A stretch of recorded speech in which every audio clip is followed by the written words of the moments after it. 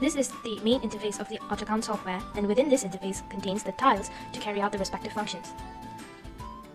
Now to perform these functions, you don't have to manually go to the menu bar and click on the items to carry out the function. For example, if I want to view an invoice menu, all I have to do is go to the invoice tile and right click. The invoice menu appears. And to create a new invoice, you can go to invoice and just click on it. I will have a blank form to create a new invoice. Now, if we hover over the invoice tile, we are able to see the magnifying glass icon. And if we click on it, we will be able to perform the search function. Other than that, you can also customize the menu options by clicking here and customizing the menu.